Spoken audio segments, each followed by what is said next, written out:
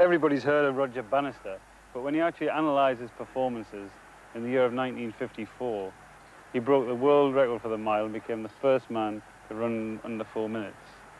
He then went on to that historic clash against John Landy in the Commonwealth Games in Vancouver. And then, only days later, came to the European Championships and won the 1500 metres.